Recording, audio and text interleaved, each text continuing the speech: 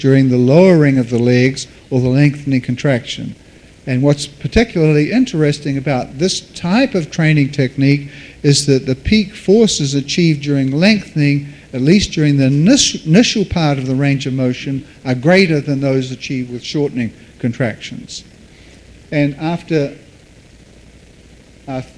7 weeks of training, 3 times a week, the knee extensor muscles, here are the changes that were observed in this study.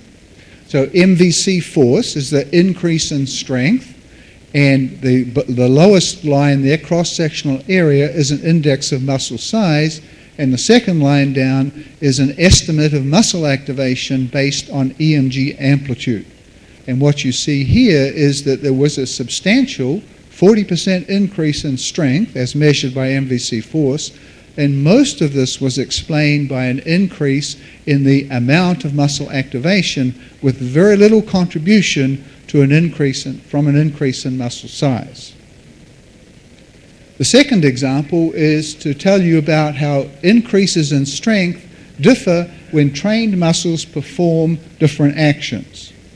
So in a classic study performed by Rutherford and Jones a number of years ago, they had subjects perform strength training 3 times a week for 12 weeks, in which they used, the load was 80% of 1 repetition maximum, so heavy load training. And as you would expect, they found substantial increases in strength, but the relative increase depended on how it was measured. So here is the increase in the training load across the 12 weeks of training. So it increased by 160% on average, but MVC force, which is the force produced using the same muscles that were engaged, only increased by approximately 20%. So the difference here has to be attributed to an isometric action versus a dynamic action involving the same muscles. The third example is to tell you that when you train one limb, you can elicit strength gains in the untrained contralateral limb. And this observation is referred to as cross-education, which is defined as the strength gain in an untrained limb after the contralateral limb performed strength training for several weeks. Here are some data from a number of studies that have measured the size of this effect.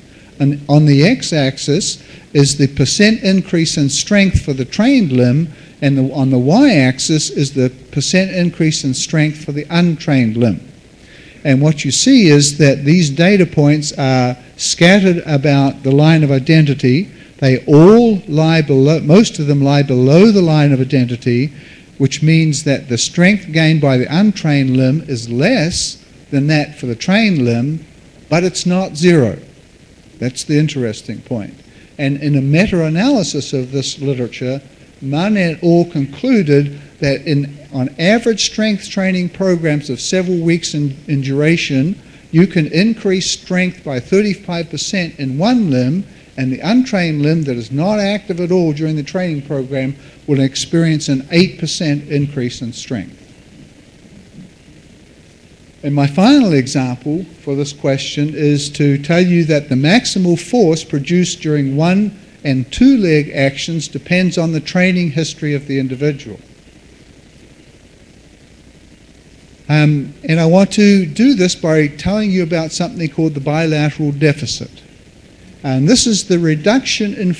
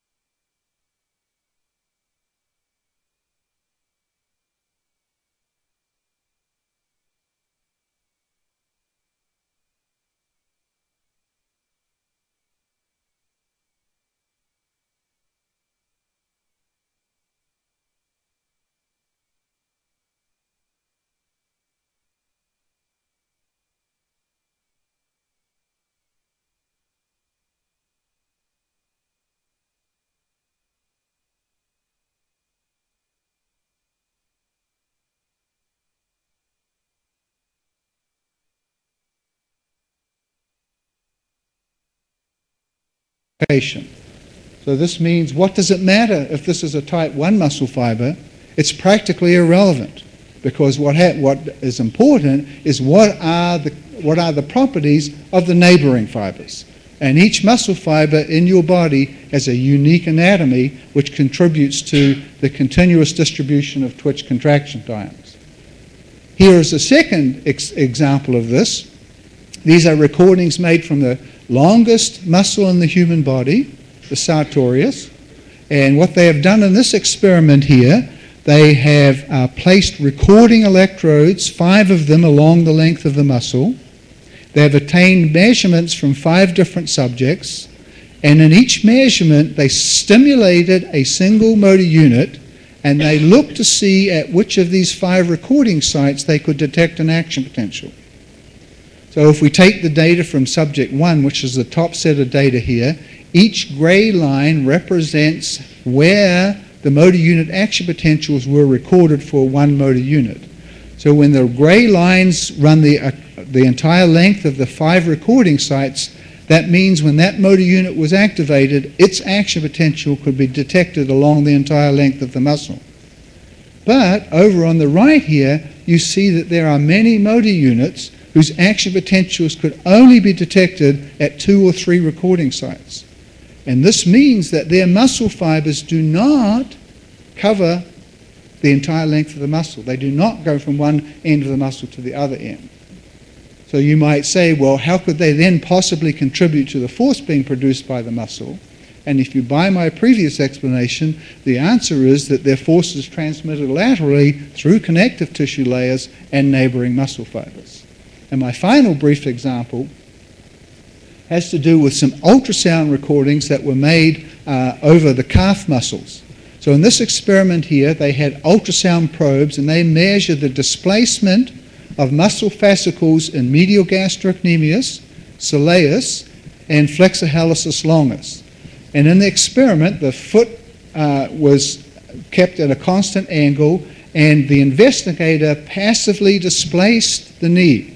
So the person is doing nothing, just sitting there, and the investigator displaced the knee, and what they measured was how much these muscles, the length of the muscles changed.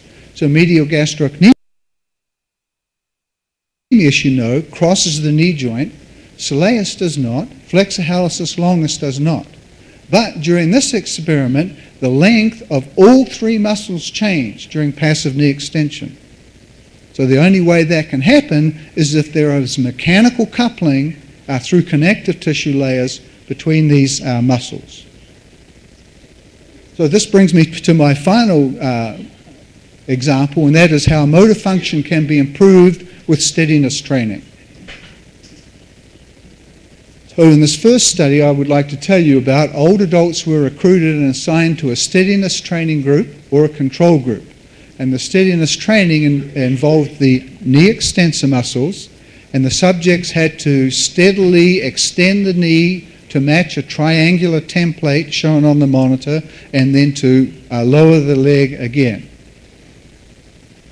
And subjects trained the knee extensor muscles for 16 weeks, 3 times a week, and they used 3 sets of 10 repetitions, and the load was 30% of maximum. So we might say this is light load training.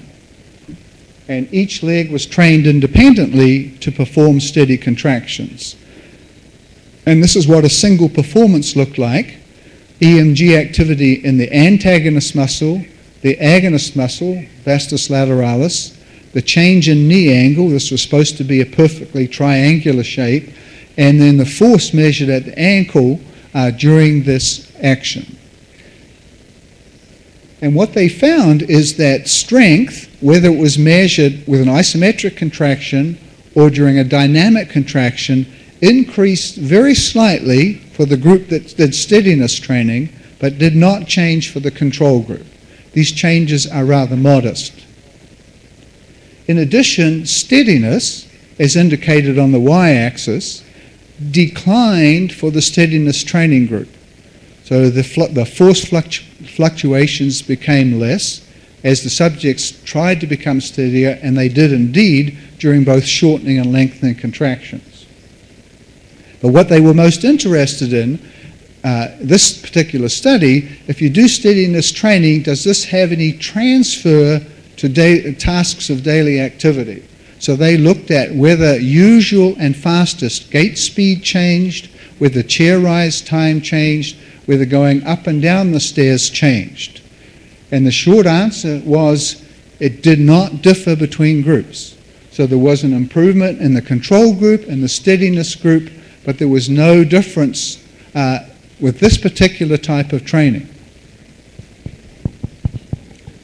So the last study I want to tell you about is they tried a different kind of steadiness training. And the example I'm going to use is the lat pull-down exercise. So here you see an individual who's doing this exercise of raising and lowering a weight stack, and the force is being measured with a transducer up there. And this is compared to performance on a machine that was developed by a Japanese person whose name here is Koyama. He designed a set of equipment which he calls beginning movement load training.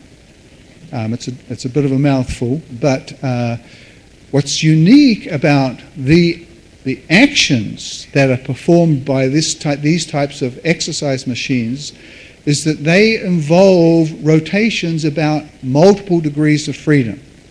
So let me give you an example. So Koyama's machine for the lat pull-down exercise looks like this. So what he accomplishes with this machine is, in addition to raising and lowering the load with an arm like this, the arm is also rotating in this plane and the forearm is rotating in this plane. So there are 3 degrees of freedom as the participants perform this action. So I have a video here to show you what this looks like. So this is a standard performance, the conventional approach to doing lat pull-down exercise. And here is the same exercise performed on Koyama's machine. It's raising and lowering the load, but it feels totally different.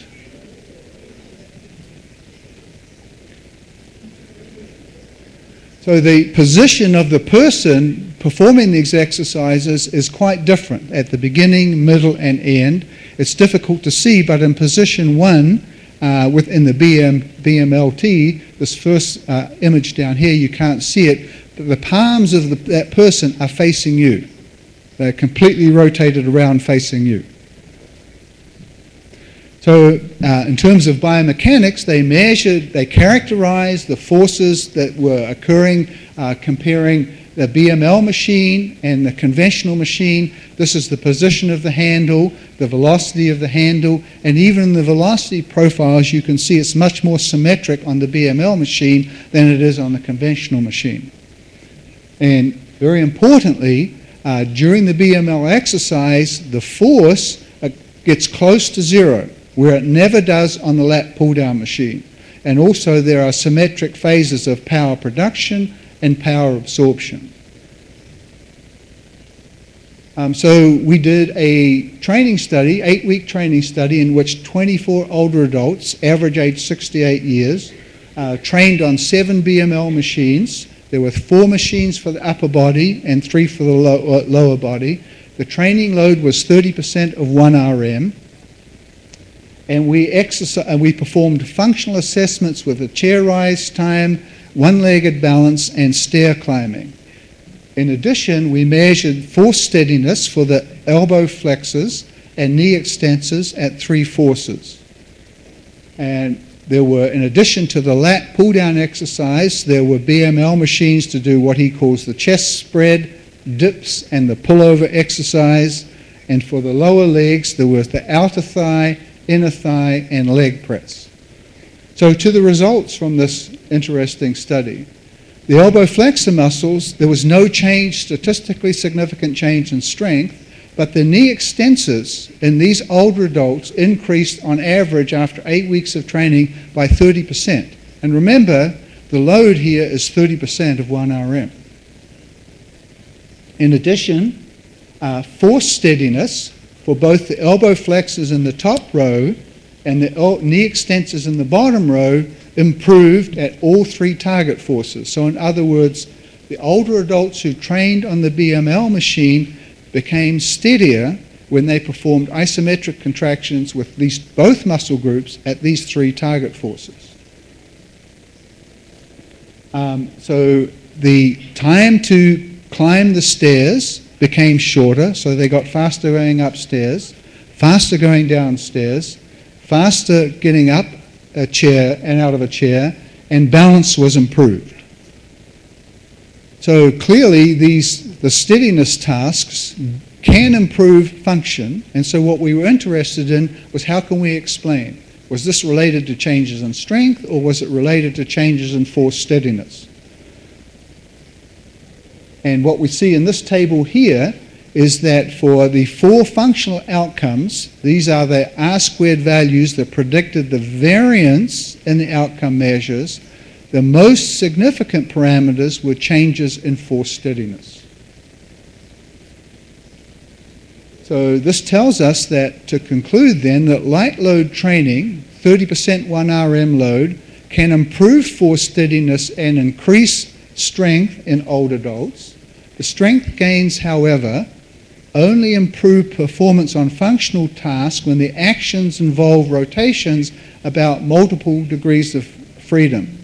These associations, however, have not been examined in either young or middle-aged adults.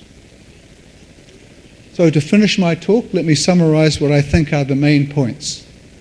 Strength gains require modulation of muscle activation. That is very clear. Muscle activation can influence the peak rate of increase in muscle force, the peak force achieved during lengthening contractions, and performance on a test of manual dexterity. Increases in strength are often unrelated to changes in muscle size. Changes in muscle activation are not influenced by the fiber type composition of a muscle.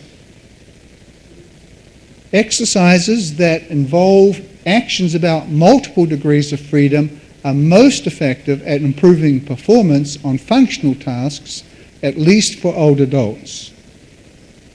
And modulation of muscle activation by strength training likely involves multiple sites within the central nervous system. Obrigado.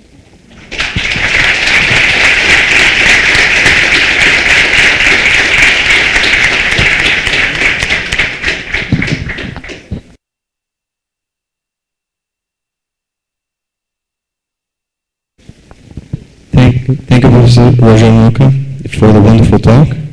And now we open for questions. So you can either direct your questions written, or if you want, we'll have a microphone here in front.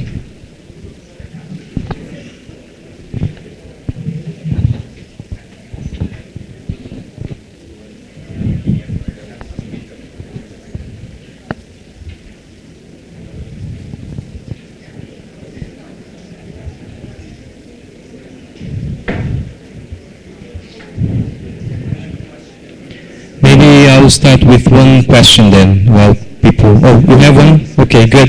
Here. Roger.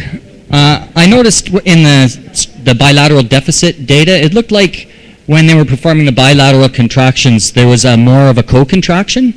Has that been ruled out as a factor in decreasing? So if there was a co-contraction, you'd expect torque to be less. Has that been ruled out as contributing to the deficit? So in that particular study that I showed you, yes, there was more activity, EMG activity, in the antagonist muscle, but in most other studies that's not been observed.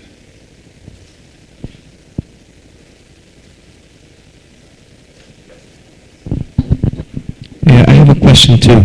When you show data on single motor unit and training, how can you be precise that you were collecting data from the same motor units from pre to post training?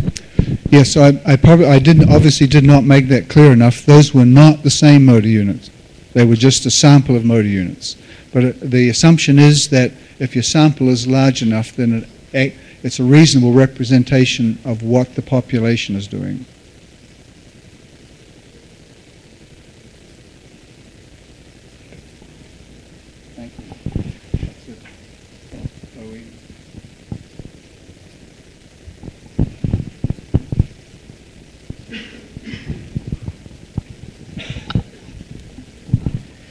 Thanks, Roger, for this great exposure of motor unit training, or the impact of training on force. The example you gave about the bilateral facilitation, were those only athletes that did bilateral activities? Because I saw rowing and weightlifting, which are both activities where you use both legs together. Is there evidence that this would happen, for instance, in sprinters? No, so in the study, which I didn't mention, that was, you noticed correctly, so we also compared elite cyclists. Mm-hmm. And elite cyclists do not have they have a deficit. Now actually, elite cyclists are neutral. Uh-huh. Sedentary people have a deficit, elite cyclists were neutral, and the athletes who trained bilaterally had a facilitation. So it's really a task-specific It's totally training history. Okay, thank you. Fernando.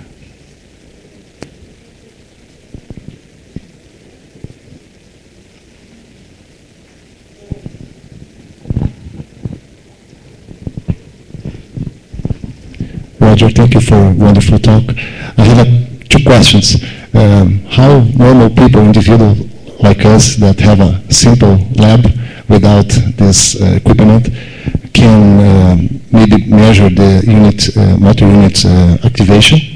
If you try to do a training to develop or improve the force steadiness in a population, like old people, for example, is it possible for me to use, as you say, the force steadiness is an index for the motor units recruitment? Is it possible to do with normal EMG? Most of the classic physiology literature on motor unit function in humans is based on fine wire recordings or needle recordings inserted into the muscle. In the last 10 years, there have been new approaches developed, mainly in Europe, and there are several groups, or certainly some Italian groups, who have developed array electrodes that can be placed over the muscle. And I recently saw these demonstrated in Germany, and I think that is really the approach that we should be following in the future, because you can measure, without being invasive, the activity of multiple motor units, and you can get more of an idea on what the population is doing. So if you were to invest in this kind of approach, I would strongly encourage the multi-electrode arrays. Thank you.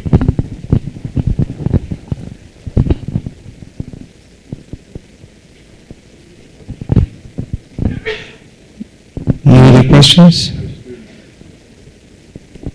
Okay, so I would like to thank you, Roger, very much for a wonderful talk.